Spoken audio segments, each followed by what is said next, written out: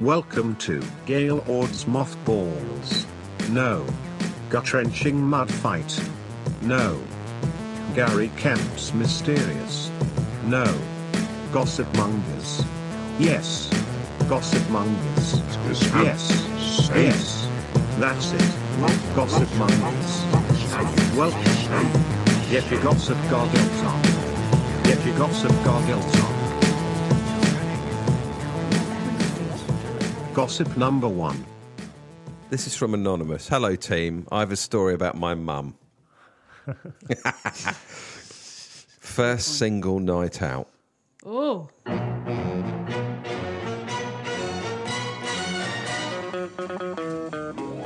One night she left the local with a guy called Nobby, the local football coach. She was pissed, he was pissed. Just some mutual pissed upness. And he offered to walk her home from the pub. She politely accepted the offer. She hadn't had much action after the divorce had cleared. Oh, God. Is this his mum? Oh, Jesus Christ. Don't write to us about your mum. She invited him in for coffee. Just a friendly coffee. She went to get that said coffee and came back. And to her surprise, Nobby was stark bollock naked, spread on the sofa. My mum panicked, then took a breath and checked it out. To, in her words, see if it was worth breaking her back snapping at it. I like his mum. Her words. That's what she said. Yeah. It wasn't. And she told him that. It's not worth snapping my back. He left and that was it. Nobby lived next door. It was awkward. Thank you. I like that. Worth snapping her back for.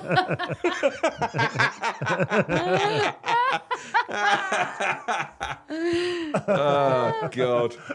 Can I walk you home to the house next to mine? And I'm going to take a massive punt. Take all my clothes off. What's the worst that could happen? It's not like we live next door. Gossip number 2. Okay, this is from Morgan. As a child, I had a friend named Timmy Wicks. You lucky bugger.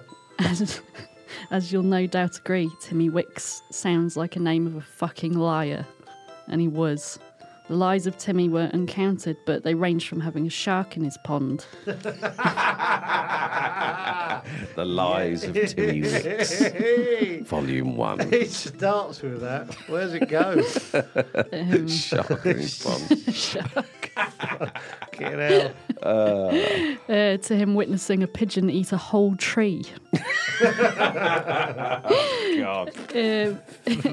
Bloody Noel Fielding, innit?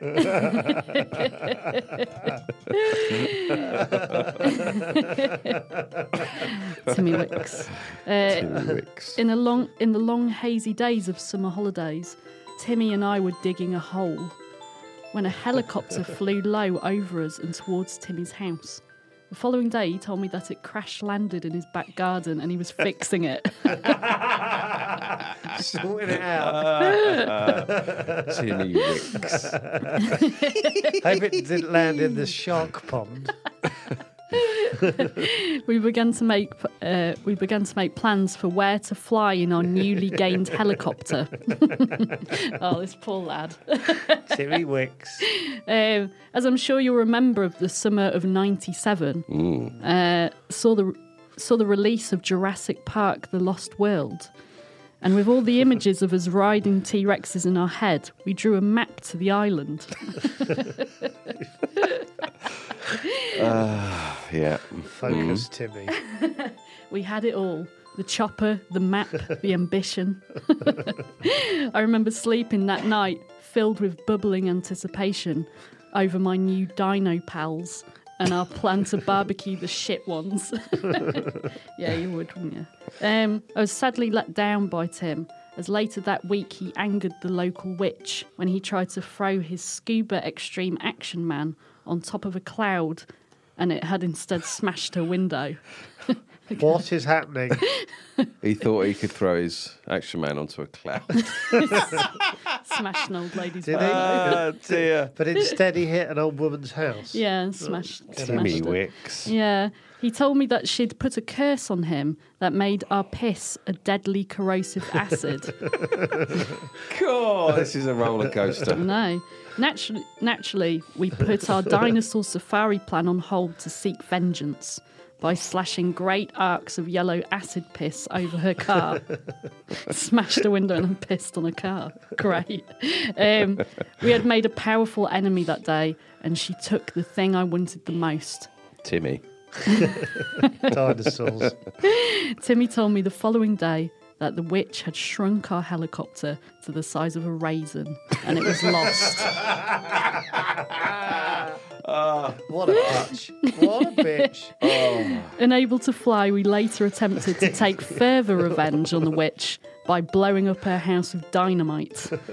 A Smarties tube filled with sand. Unfortunately, at the age of 8, we lacked the means to light the fuse. From Morgan.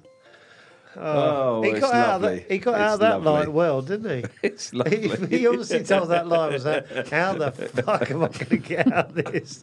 I could say she shrunk it. Shrunk it to the size of a raisin as well, and it got lost. Yeah, dude.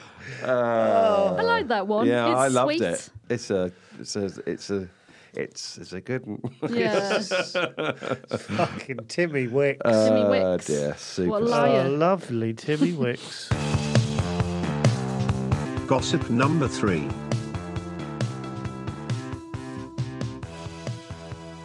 This is from Anonymous. Hello, Gossipmongers. Please keep this anonymous, as I'm pretty sure it's true.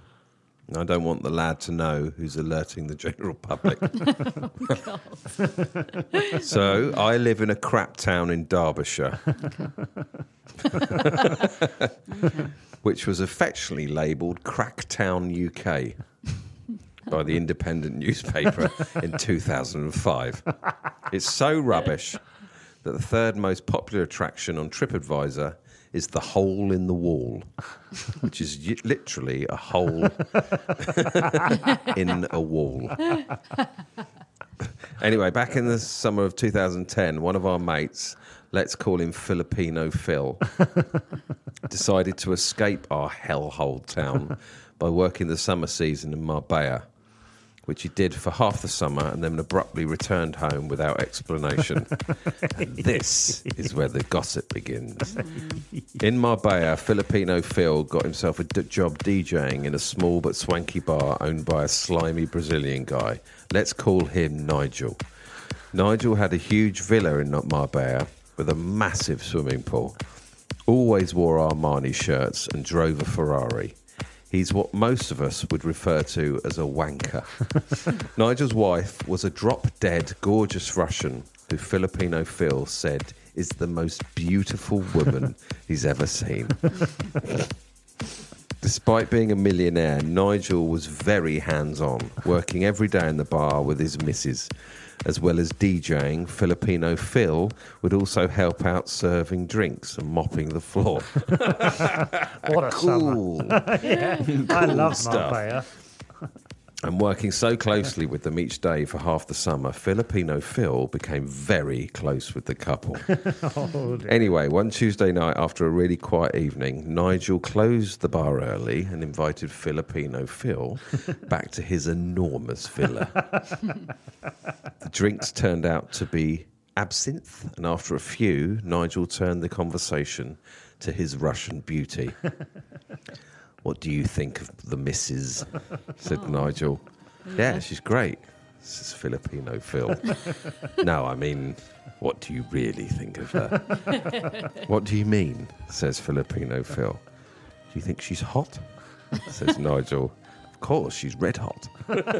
Hotter than a bloody Vindaloo, mate. You're a lucky man.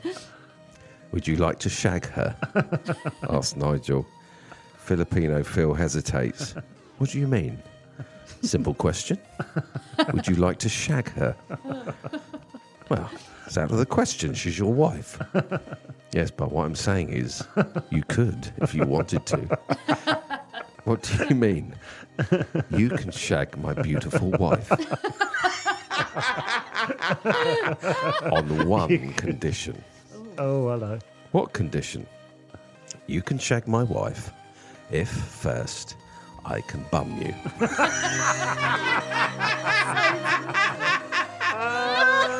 So simple. What a simple rule. What a quandary as well. Okay. Should I? Shouldn't I? Should I? Just do Now, it. Yeah. a lot of people think that Filipino Phil is a bit gay, but apparently he'd never been bummed before. So this was a bit of a quandary. On the one hand, he could make love to the most beautiful creature he'd ever laid eyes on. A stone cold 10 out of 10. And on the other hand, he'd have to take one up the shitter. In the end, the temptation of the Russian beauty was too hard to resist. So he agreed to let the greasy Nigel loose on his tight little body hole.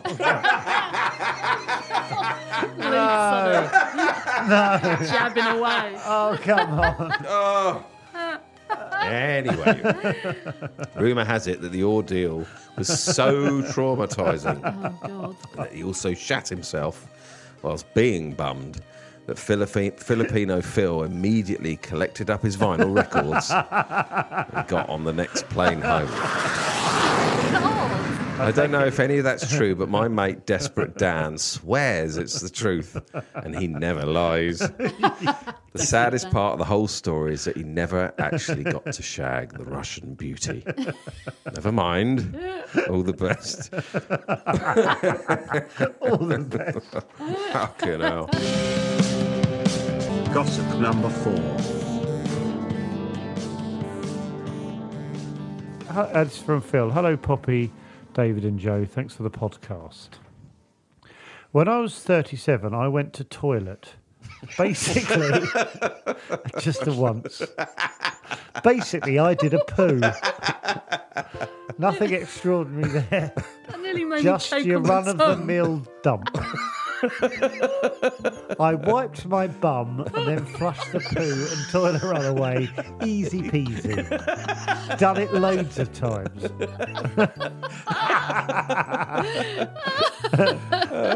About 5 minutes later, I left the house, walked to my car with my cricket bag slung over my shoulder, threw my bag in the boot, got in the car and drove about 9 miles to the cricket club.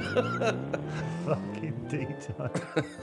Once there, I got out the car, got my kit out of the boot and walked to the pavilion, saying, hello, hi, how are you doing, to all my teammates and their wives and families who'd come to watch the match. I walked straight into the change room on my own and threw my kit on the floor. As I sat down, I got changed. I noticed a long trail of toilet roll by the side of me, snaking out into the middle of the floor, covered in streaks of flesh and damp feces. Flesh? Oh, sorry, fresh. Sorry. Flesh? Yeah, his arsehole had collapsed.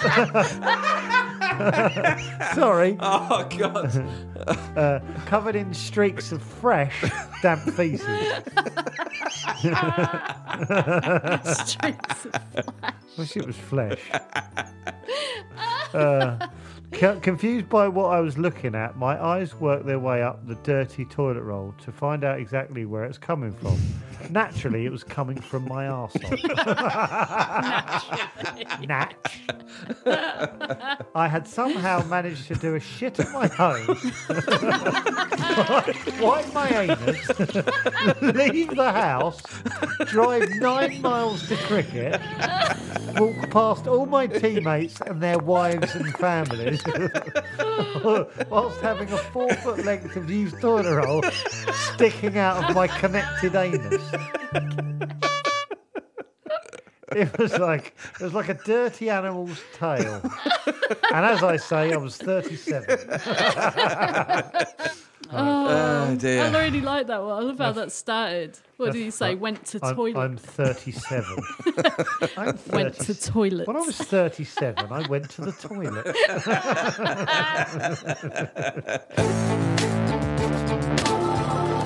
Gossip number 5.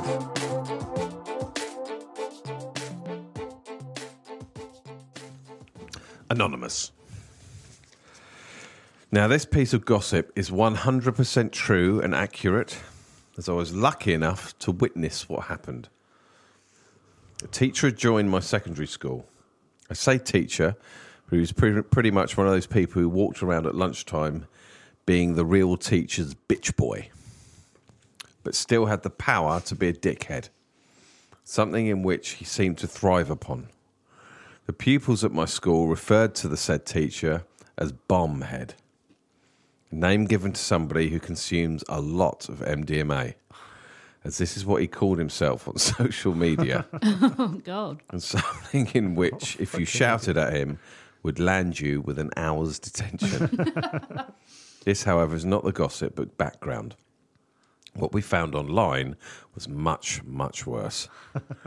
The event happened at 4:30 after school, when word had gotten round that Bombhead was on a porn video. Rumours like these normally get thrown around school about teachers, but always seem to be rumours, so I didn't think much of it. Word quickly got about that this was indeed Bombhead, and not only just a porn video, but a live one. The way this particular website works is that people make porn videos, but the viewers must pay to watch them live. In order to gain viewers, the performers must make a 10-minute live preview as to why you should pay for this video and not others. I'd gone on the link. There, in all his glory, is Bombhead, spread out on a bed, bollock naked, holding his erect penis. He wasn't just performing, he was talking in order to get paid viewers. This peaked when, as a teacher, he said live to an audience made up of 1,200 pupils from school. Oh, my God. If you watched my last video, you'll remember I came in my own mouth. You'll recall. I don't remember that. I caught it. He then said, I can see we have a lot of viewers tonight, which added to the humour, as they were all pupils. It's horrible. Fucking amazing. I can see. I'm very popular. He's getting really I bet confident. you're not a load of 14-year-olds God. from high school. Now, as I mentioned, Bombhead was the dickhead of all dickheads. Now, if he was all right like the rest of the teachers, maybe it would have been kept quiet, but not for Bombhead.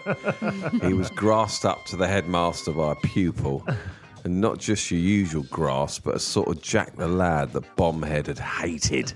It then turned out that Bombhead was on a work placement to become a primary school teacher. And this was the last day before he completed it. So funny. Shit. What an error. Terrible error to make. Just wait a week. He was asked to leave the premises immediately, and his dream job of becoming a teacher had been shattered. Hooray! Oh, God. Someone's life is ruined.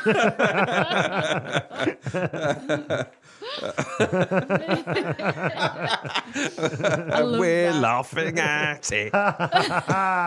Hee. His life has probably spiraled. God. I love the thought of a crowd watching him. Oh, like he all that's thinks. the best bit. Ooh, I see a lot of people are watching. So popular. Getting more and more adventurous. Yeah. Oh, someone wants to see me flick my own cum in my mouth. God, that's horrible. God. That's good as well. I remember last week. I came in my own mouth. See you Monday, boys.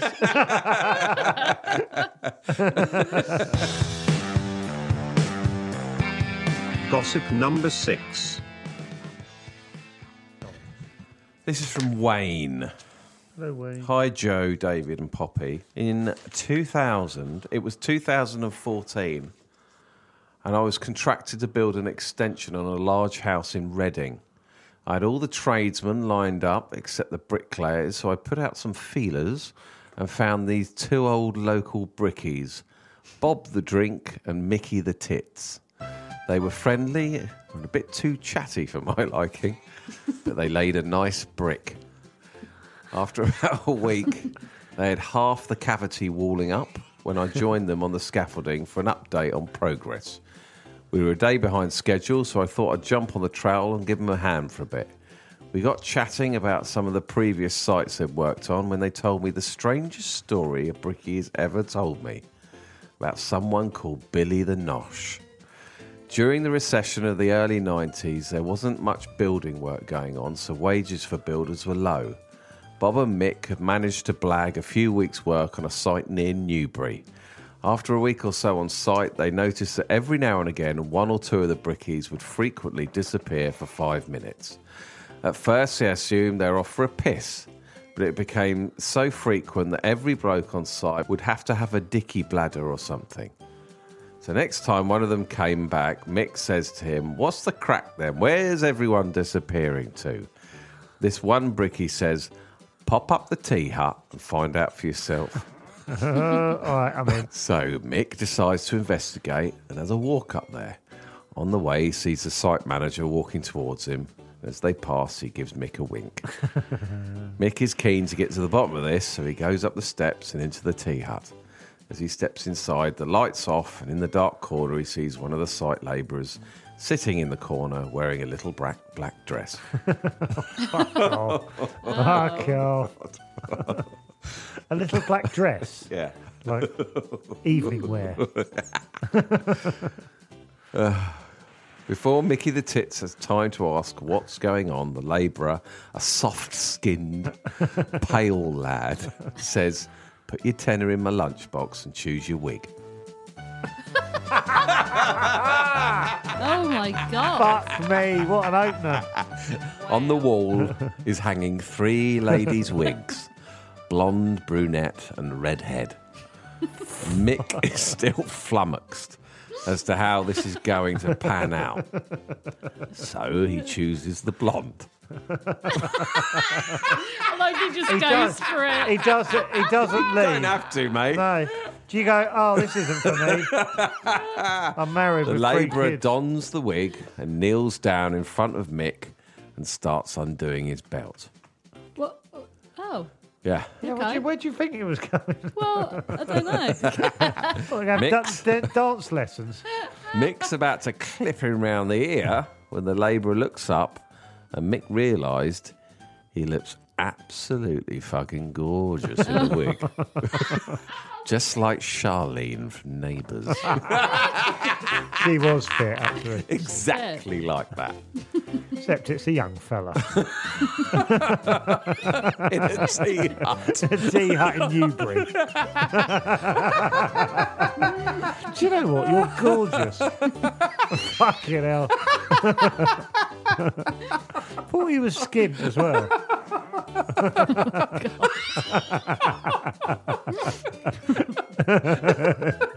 Fucking tea hut in Newbury. How romantic. Jesus God. How did you two meet? I don't know why this is happening. Why is the labourer doing this? Because money's tight, I guess. Oh, yeah, it's a recession. Yeah. Early They 90s. all did some crazy stuff 5 years ago. It's fair, dude. Oh, God. It turns out that Billy the labourer, or Billy the Nosh, as he became known, was badly paid on a work-to-rule contract. So he had to make Zero-hour his wages contract. up by sucking off old bricklayers.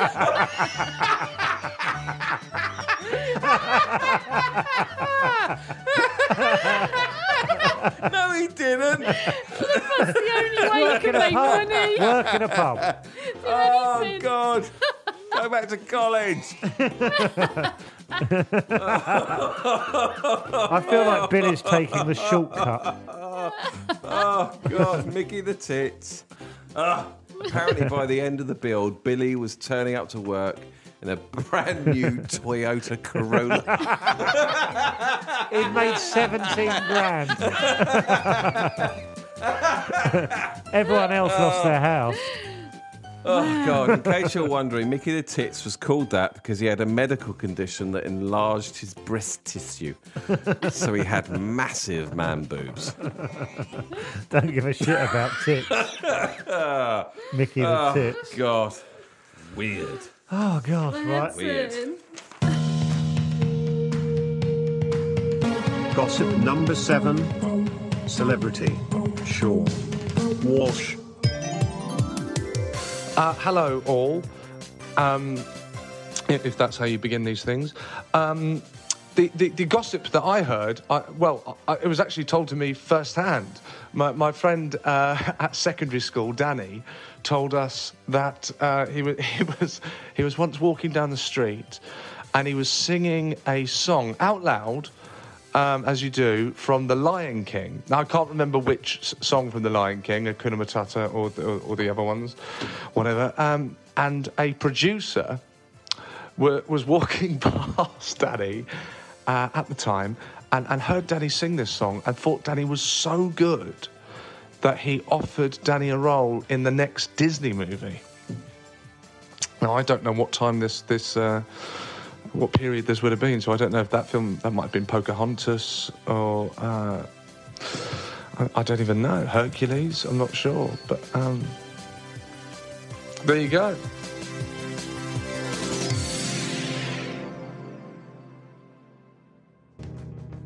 Gossip number 8. Hi, Poppy, Joe and David. This is a story I heard from my friend in an undisclosed northern location. A couple were having an argument over a subject unknown, and the gentleman decided to storm out of his girlfriend's house to go to the pub. I know what you're thinking. This seems like shit gossip, but hold on. Said gentleman spent a few hours in the pub drinking with friends, and I imagine having a good old-fashioned blokey rant. The pub closes and he decides to get a kebab, and outside said kebab shop bumps into a rather large and greedy seagull. That's it. I was literally going, I'm done, I'm out, I'm fucking can't be bothered with it. In a moment of enlightenment, said gentleman decides to ditch his kebab and make a grab for the said seagull, holding it captive under his coat. Why? He then walks the 10 minutes back to his girlfriend's I know house, what he's going to do. where he proceeds to knock on her door until she answers, half asleep, in her grotty pyjamas. Like any true gentleman, at this point, he chooses to throw the terrified and aggressive seagull at his beloved and make a run for it. The story ends with her hiding under the stairs and a police call out.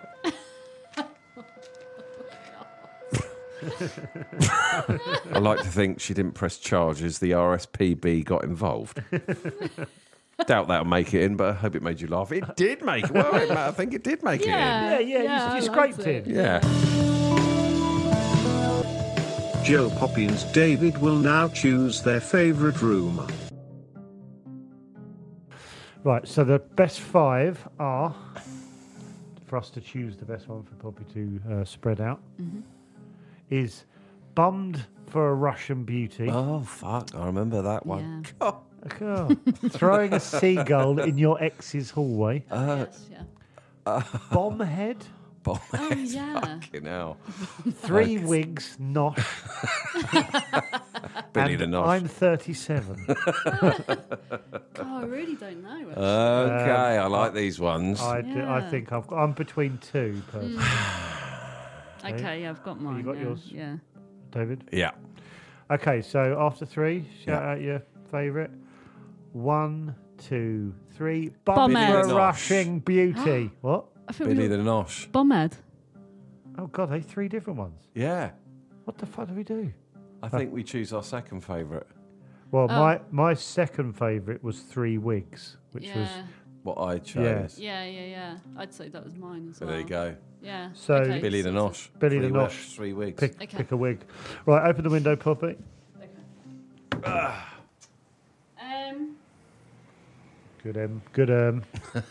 Good, healthy Is he falling asleep?